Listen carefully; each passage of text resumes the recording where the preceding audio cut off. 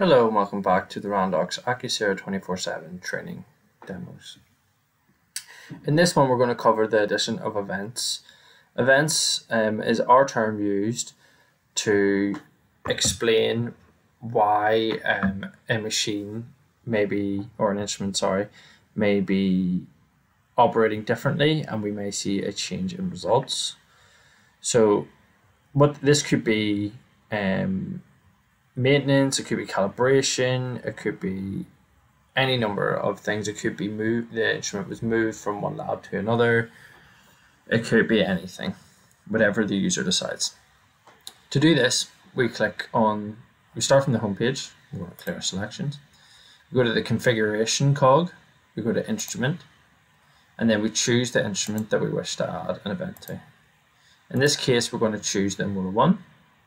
So to do this, we double click, and then we have all the details of our Mola 1 name.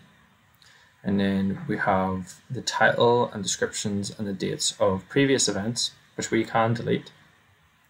But in this case, we're going to create a new one. So we go to create event. We choose a title, we'll call it calibration. We choose the date it happened. So we'll choose 2 days ago. So we'll choose Monday. And we choose our description. We'll just call it and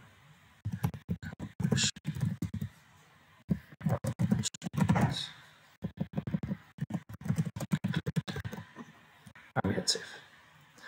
Once we've done that, we're given a success bar, let us know success, and to check our Levi Jennings chart of this instrument, anything contained in this instrument for that event.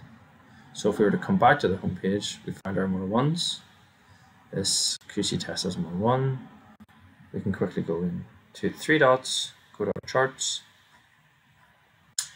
Levi Jennings, set our dates back, say April, and then we can click check.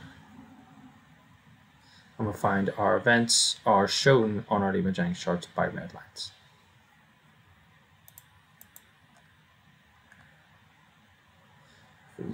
Zoom on these. If we zoom on these, you will see